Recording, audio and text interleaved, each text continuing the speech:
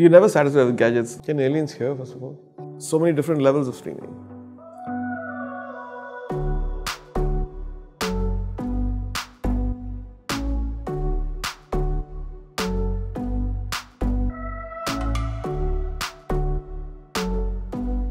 I use, mostly I'm in the studio. In the studio we have a JBL M2s, and so we love listening to it in the studio because you can listen to it loud and with full quality, and it's also soundproof, so we don't have any disturbances. So mostly it's a studio where we have Logic or Pro Tools playing the soundtrack or anything. When for voting for the Academy also, we get a lot of international CDs and streaming things through Apple TV mostly.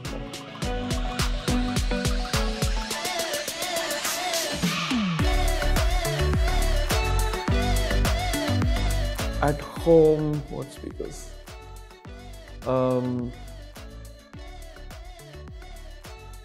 In the studio, my home studio, everything's JBL M2s. Yeah. At home, I don't listen too much. It's the smaller, again JBL because it's free. The JBL Bluetooth speakers. Yeah. I'm the ambassador for JBL. So.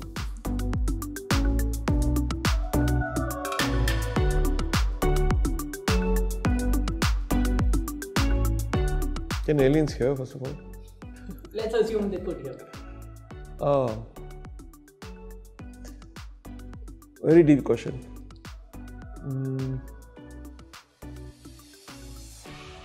Maybe the azan.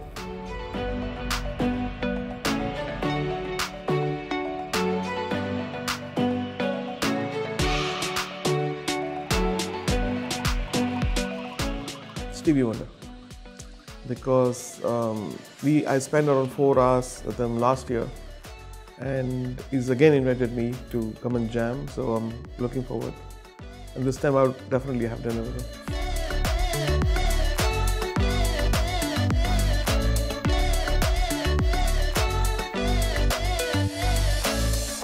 Vinyl maybe, because of nostalgia and because you can see physically something is moving. Yeah. But that said, don't you think streaming is a lot more convenient? And yeah, I think streaming is a very too wide a term because there is so many different levels of streaming. And so that's one of the reasons why we are trying to see whether we can have the proper encoders on streaming service where you can get high lossless sound coming out rather than compressed, a lot of the soul of the music goes off when it's compressed. Especially when you take strings and all those beautiful acoustic things, you see that certain molecules of music is missing in it, and it's got a hole in it, but then you feel that everything is there, but it's not there.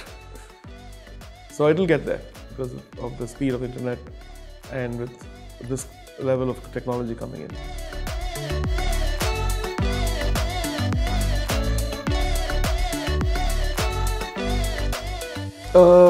There's so much of feedback, good and bad, but I tend to like the ones which, when people get a sense of hope and people get a sense of escape into another realm of horizon or another hemisphere, I feel deeply grateful because that is my intent.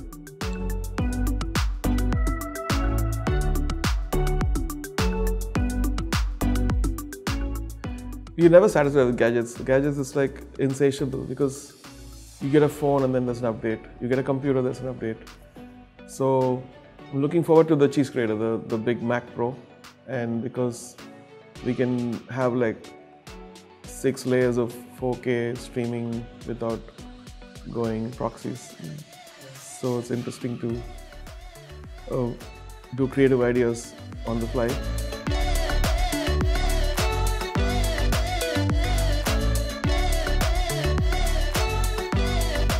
Actually, it's become, initially I used to have a compass a stopwatch, a voice memo recorder, a metronome, and all these things are now integrated in the phone. So in a way, it's a blessing to have a phone.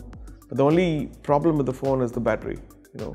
When you get an idea, then you shows like 0.1% remaining, and then half the idea is gone, and it switches off. So it's a blessing and a curse.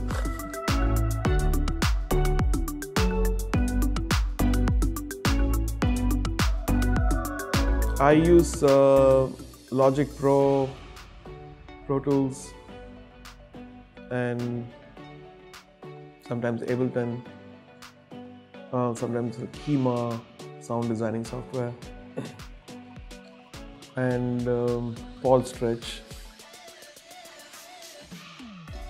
Then on the phone I use iLehera, I use other granulars.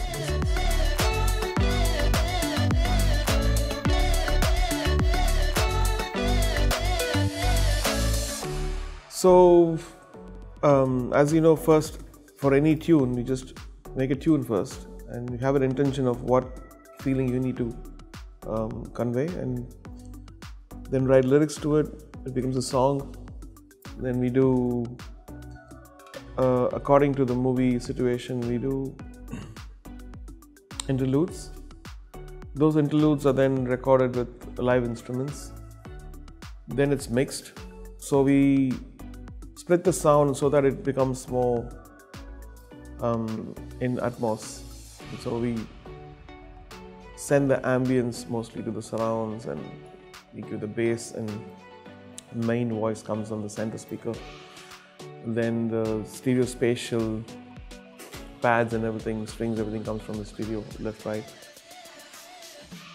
So there are a lot of work actually splitting it, and then finally listen to it in a lower volume, because sometimes when you do all this, the integrity of the song goes off.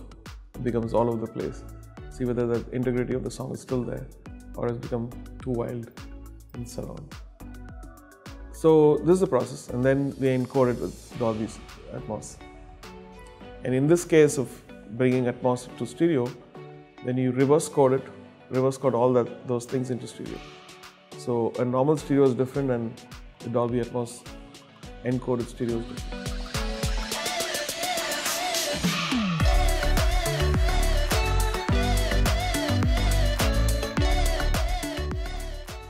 Okay, when you talk about flat screen TVs, we used to have this big boxes, cathode ray tubes, and we used to watch on that. Now we have 4K and 8K flat screens. So would you go back to that? You won't. So you want the clarity, you want the next level of visual thing. So same way in audio, when there is an improvement, you don't want to go to the basic ones. You want that clarity to come in, you want your music to be streamed in that way where you can experience it in better quality, not with distortion and a lot compressed audio, what MP3 used to do. It just used to take something, then kill all the dynamics of a.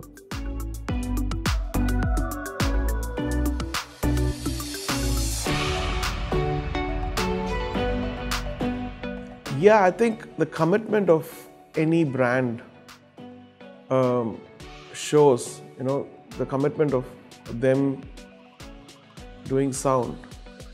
They've been here for decades, and it's only getting better. And it takes courage to do something new, to change people, to adapt. So to change all these theaters to Atmos took them probably 10 years, and they've successfully come. They've been triumphant in that, and change the way we experience music is very, very important in theaters, because we need to pull people. Why should they come to the theaters? Because they all have great big TVs there and great sound there, but it has to be greater here.